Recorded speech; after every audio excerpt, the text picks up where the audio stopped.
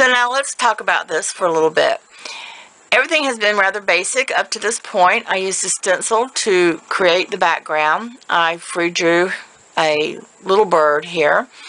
And you might have noticed that this green bled into the blue a little bit, and I used my brush to pick back up the color. A dry brush in watercolor is your best friend. And you can also call it a thirsty brush.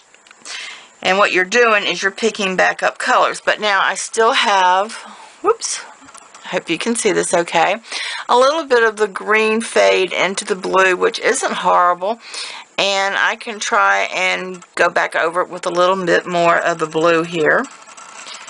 So I can, now that everything's dry, it's still going to have kind of a green tint to it, but this will give me another variation of the colors by glazing over like that. So I like that.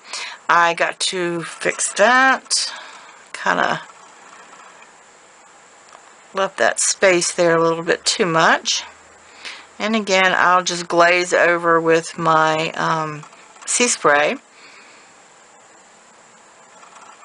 And just touch back over. I'm going to bring that down a little bit more,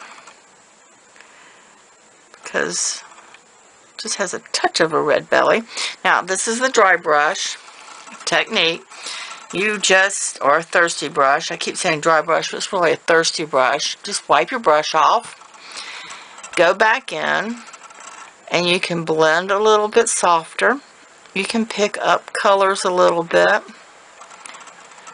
but as you can see, that blends my colors in without adding more colors or more layers. So there we go. Okay, so all I got to do now is just paint in the background color. Don't know what I'm going to use for that yet.